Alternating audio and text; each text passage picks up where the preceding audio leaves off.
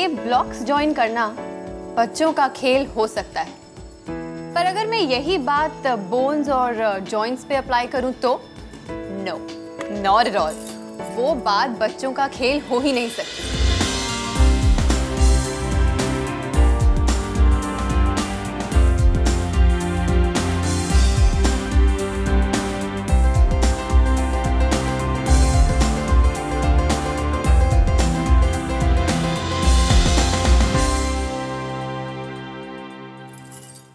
Doctors की एक छोटी सी भूल पेशेंट्स की जिंदगी में दुख और दर्द भर सकती है।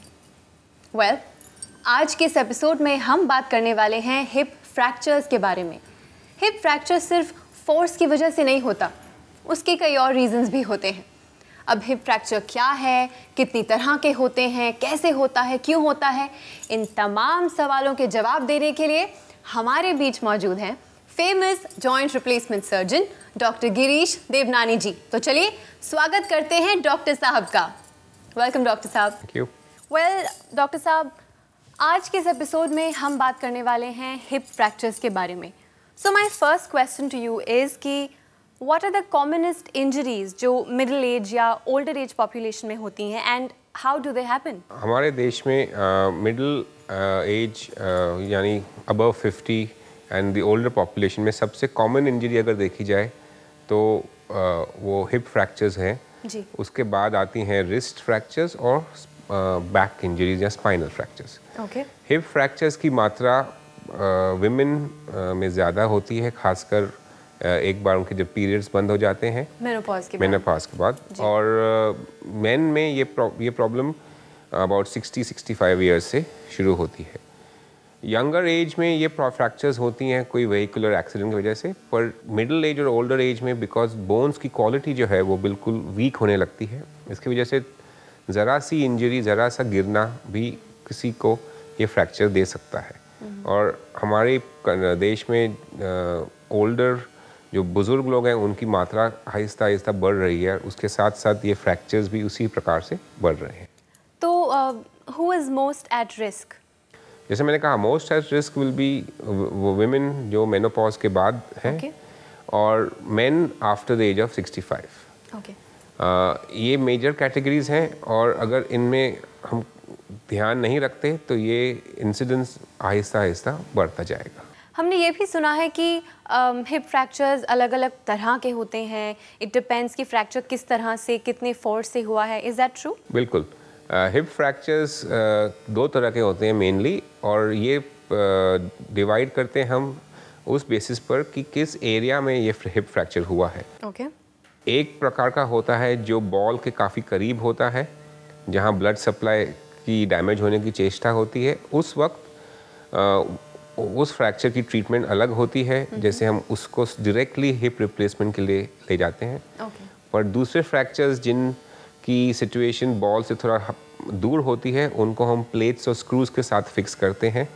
और ये फ्रैक्चर्स कौन से एरिया में होते हैं डिपेंड्स कि जो आदमी या लेडी है वो कितने फोर्स से गिरती हैं, तो उस पर डिपेंड करता है किस टाइप का फ्रैक्चर उनको होता है। So depending upon the type of fracture is what the procedure is suggested. That's how you manage it. Absolutely. Well, coming to the plates and the screws and the stents that I've heard about, इनकी वजह से क्या patients को कोई complication होती हैं? हालांकि plates और स्क्रूज यूज़ करना is a very good technique for fixing some main types of hip fractures, but ये तकनीक जो है वो प्रॉब्लम्स दे सकती है। एक प्रॉब्लम होता है कि अगर पेशेंट की बोन क्वालिटी या जब बोन्स होते हैं वो बिल्कुल सॉफ्ट हो तो वो प्लेट्स और स्क्रूज वो फ्रैक्चर को ठीक तरह से होल्ड नहीं कर पाते और फिर से वो बोन से कट आउट हो जाते हैं।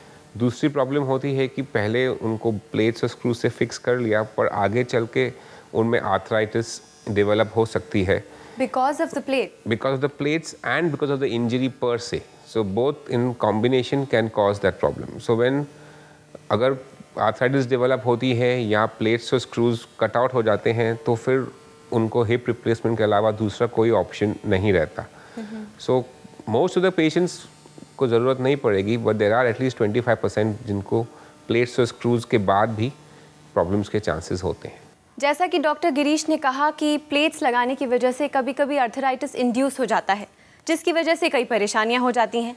ऐसे ही एक पेशेंट आज हमारे साथ मौजूद है, हमारे शो पर आए हैं, मिस्टर मोदी। कुछ सालों पहले इनका एक एक्सीडेंट हुआ था और डॉक्टर ने हिप फ्रैक्चर डायग्नोज किया था। परेशानी बड़ी थी, पर कैसे किया उन्होंने इसका सामना, ये देखेंगे ब्रेक के बाद, सो कहीं मत जाइएगा। I will see you right after this very short break.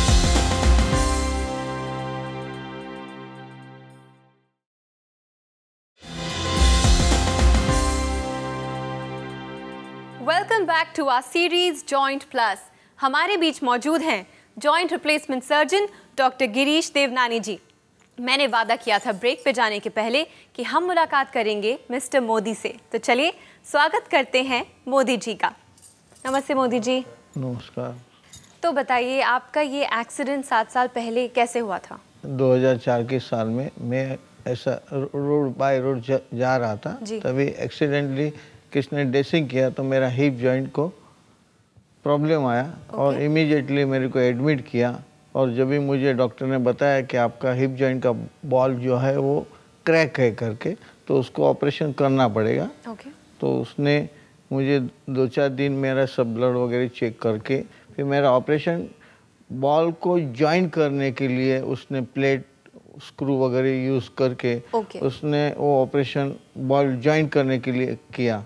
और उसके लिए मेरे को काफ़ी 4 महीना आराम करना पड़ा। जब तक बॉल जॉइंट पूरा नहीं होता है, जब तक मैं रेस्ट लिया और बॉल पूरा जॉइंट होने के बाद डॉक्टर ने मेरे को फिट बोला चलने के लिए। तो भी मैं स्टिक यूज़ कर रहा था, थोड़ा पेन हो रहा था, लेकिन खुद का कॉन्फिडेंस इसमें चाहिए, ऐसा डॉक्टर ने बताया था। जैसा तो 4 महीने बाद आपकी रिकवरी किस तरह से रही? हाँ, जैसा कि वो तो बीमार जो बुखार आता है आदमी को थर्मामीटर लेके चेक करते हैं। अगर बुखार नहीं है तो डॉक्टर उसको ओके बोलते हैं, लेकिन इसमें तो डॉक्टर को अपन जो बोलेंगे कि भाई अभी पेन होता है नहीं होता है, लेकिन कॉन्फिडेंस तो अपने को ही चलाने का। तो डॉक्टर को बोला अभी मुझे ठीक लगता है, मेरी हिम्मत आ गई है। तो जब भी उसने मेरे को फिट बोला और मैं कंपनी में ज्वाइन किया। मेरा एक्चुअली 37 काम करना शुरू कर दिया। 37 ईयर मेरा कंपनी में। अभी मैं लास्ट 2011 मार्च में मैं रिटायर्ड हुआ। तब तक मैं वापस स्टिक लेके कंपनी में जाता था, काम करता था। तो मतलब आपकी हिप फ्रैक्चर सर्जरी के बाद आपका सब कुछ नॉर्मल हो गया था? नॉर्मली कोई पेनिंग नहीं था। लेकिन 2009 में बाद में थोड़ा पेन चालू हुआ। 5 साल बाद? हाँ। जब भी उसे डॉक्टर ने बताया कि आपका जो रक्तवाहिनी जो है, जो ब्लड ये करती है, वो आहिस्ते आहिस्ते घुटन तक नीचे आती नहीं है करके, ये सब तुमको पेनिंग होता है। घुटन पेनिंग होता था।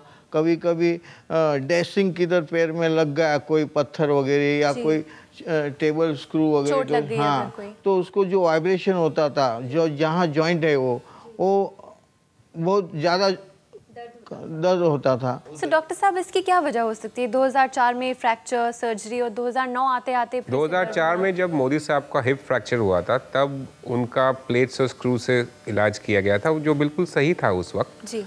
पर जैसे हमने कई बार देखा है कि जब इंजरी के बाद और प्लेट्स और स्क्रूज डालने के बाद कई पेशेंट्स में आर्थराइटिस डेवलप होती है जॉइंट में।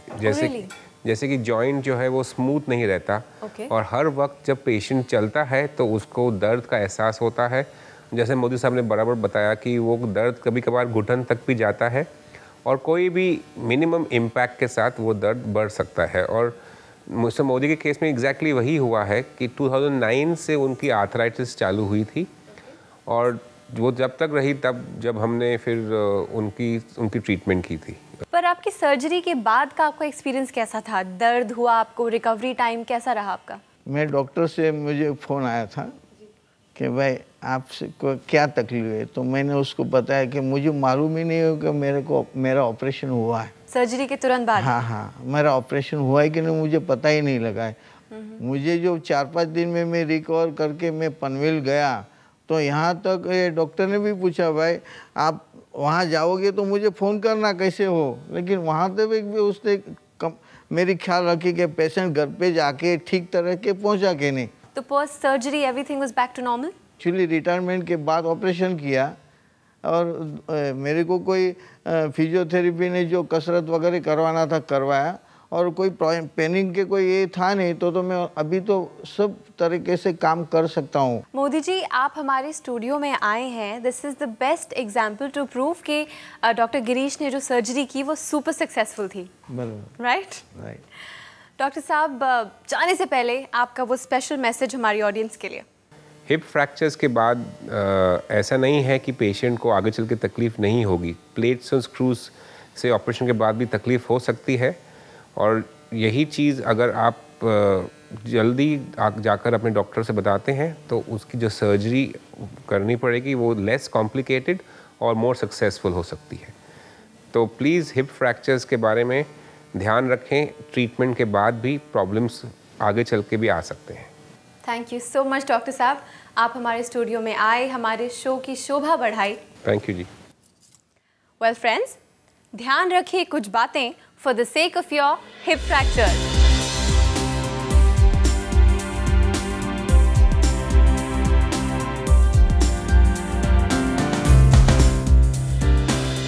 अगर हिप फ्रैक्चर से रिलेटेड आपकी कोई भी प्रॉब्लम है तो प्लीज इग्नोर मत करिए और अपने डॉक्टर को तुरंत कंसल्ट कीजिए।